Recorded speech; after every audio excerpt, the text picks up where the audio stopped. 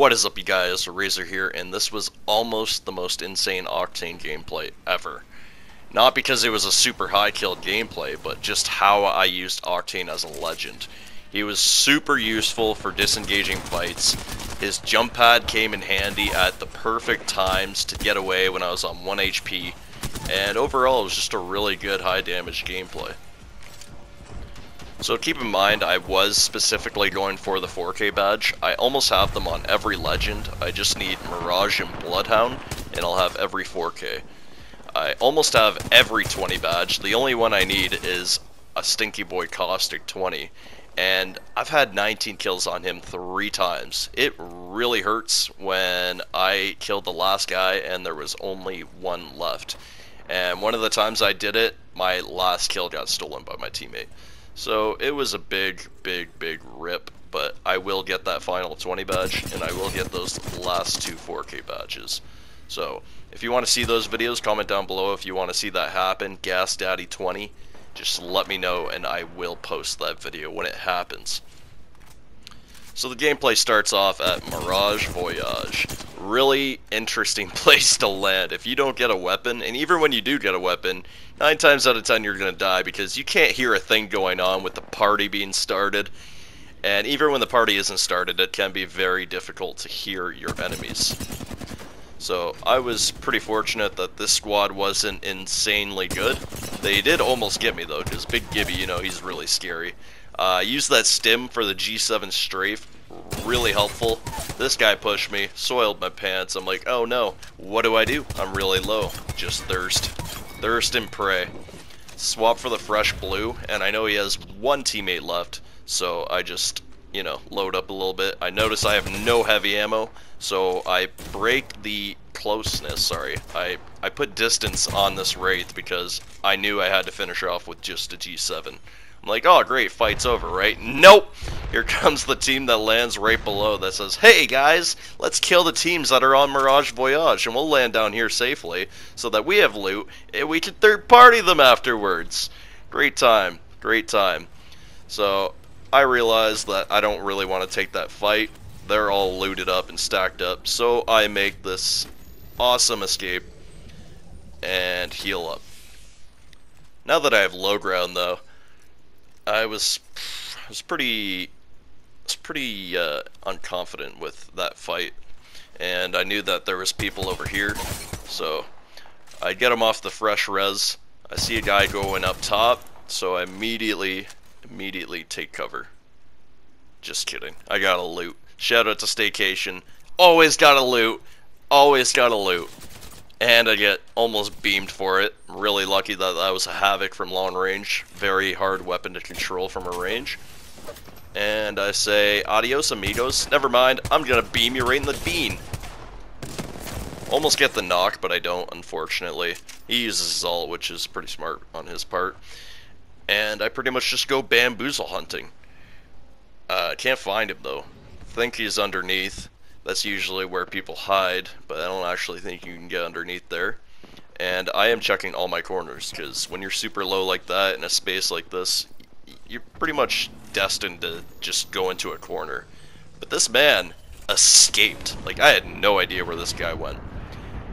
Next thing I know, Gibby all on my head. So I'm like, alright, better reload everything. I don't really like these vibes. I'm off the scene. I know there's another team that approached the Mirage Voyage. I heard some fighting going on. So I said, adios amigos, and I went back on the Ship of Death. Flying onto the Ship of Death, I pretty much fly myself right onto a new team, which is always fun. Having no light mag on my R9 was really tough. I put the white light mag on my G7 because it gives you 5 extra shots on your G7. But it only gives you 2 shots on your R9, so I always recommend putting the white light mag on the G7 over R9. Blue or purple, definitely going on the R9. Make my sweet escape on 1 HP. I'm just pretty much soiling myself at this point. I actually hit the rope that time. It was pretty sweet. If I didn't hit that rope, I'd probably be dead. And I realize I have no meds. So I just bailed. I bailed. As I'm running to train yard, I hear res ship, so I'm like, alright, cool, free kill. And I just miss all my shots. That's what I do. For some reason, when someone's running away, I'm really bad at shooting them. Especially when I know it's a free kill. I don't know why. Like, I should just run right up to them and then beam them instead of trying to just a couple shots here, a couple shots there, because he leads me right to this guy. I still have no meds, so I knew I had to make a big play here. I pretty much just try and beam his shield off because I know I'm about to do something psychotic. And fortunately for me, he only had a white, so I got almost break his shield in one shot, and I go for the big play. It was either die to Storm or die to Mirage. He somehow had no idea I jumped over his head. So here's me very desperate for a thirst because I needed a medkit so badly. And fortunately for me, he pretty much just killed himself. So get the medkit. Not sure where his third is though. I am like 80% sure he's going to come out of Storm, and he's one of those randoms that lacks behind you the entire game. So I was like, alright, I'll wait around. Get a free thirst off. And I'm just like, where are you? Oh, there you are.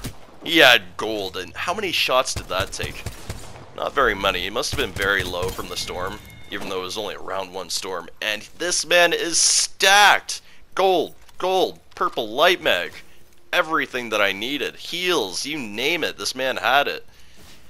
And I was sick of dying to Storm, so I was constantly checking on my health. Well, only once. So I pretty much just psycho push onto this team. Well, multiple teams fighting. Instantly regret it because they have height over me. And I pretty much just do a bunch of rope plays on these guys. These are the hardest 1v3s you can take. Specifically on this building is when they're all sitting on the roof. They can hear you jump up the rope, and when they're all holding hands like this, it is like the team fire is just going to absolutely melt you. So your movement's got to be really good. I just go back and forth on each rope and hope I can get a knock each time I go back up. Because if you don't, you better get right back down. Do not spend much time up there on that roof with 3 enemies. Especially when one of them is shooting a turbo devo at you. That is just the best feeling in the world. So I make this awesome escape because I see another team approaching them. And I knew I had to get to circle. So I was like, yep, no, not happening. Not gonna fight these guys. 2 teams while being in the Storm, so I knew they had to make a move. Using the circle to your advantage is so big, especially with round 2 melting you, and everything above that is basically just gonna end you. So got some nice shots on this Wraith. Wasn't sure exactly where she went. Knew her team was on me though, so I used that nasty head glitch right there. There's one in that, well, there's a few in that building, and there's a few in the respawn building on the bottom floor in the same spot. Those head glitches can save you when you're super low fighting somebody that's full HP and shield. So I disengaged the fight because I realized I had like 70 light ammo, and fighting 2 teams, maybe even 3, it wasn't going to work out for me. So I start hunting around for light ammo. And I pretty much let them fight each other because I knew there were so many teams in the area, they're destined to fight each other. So nice little disengage on my part. And the G7 does really well after disengaging. You can just get those free knocks like this guy right here. And I basically just play it cool. I only have 100 light ammo, so I'm using every bullet wisely with the G7. I then get approached by this not so nice Gibraltar and Wraith. Sorry if it's Gibraltar. I always say Gibraltar, it's just a bad habit. And they also have G7s. Fighting a Gibby with long distance is such a dangerous move because they get that knockdown shield so quickly. And by the time that you knock their knockdown shield off, you're almost on health if you're trading shots, because 75 HP, that'll leave you at 125 if you have a purple or gold. If you have a white, you're almost dead facing a Gibby off with a G7 and he has good aim. So I disengaged that, only have 87 light ammo, which sounds like it'd be enough light ammo to fight a squad, but I'm always thinking ahead. The R9 just absolutely shreds ammo. So I want to have, like, in mid-game, I always want to have at least 300 light ammo. And I almost get completely punished for that thirst. I was listening in for a second, like, okay, is this teammate around? No? Okay, go for the thirst. Go for the thirst! She absolutely destroys me with that Peacekeeper. Nice little shots with the G7 there. I think I like the Bruiser better than the 3 times now, because, like, close range like that, I think the Bruiser would have been a better choice. Nonetheless, worked out.